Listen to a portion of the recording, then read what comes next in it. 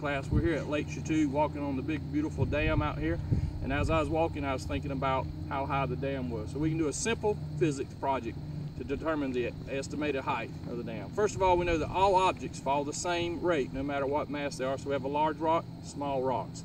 If we drop the large rock and the small rock, they hit the ground at the same time. So knowing that all objects fall at the same rate, if we launch an object horizontally, we can time how long it takes to hit the ground and make a prediction about the height. We'll do 3 trials with our rocks. We're going to launch the rocks horizontally, time how long it takes to hit the water. Timer, are you ready? Yep. Go.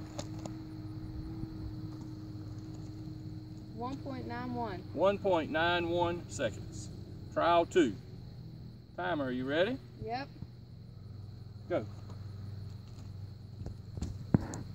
1.54. 1.54 seconds. Trial 3.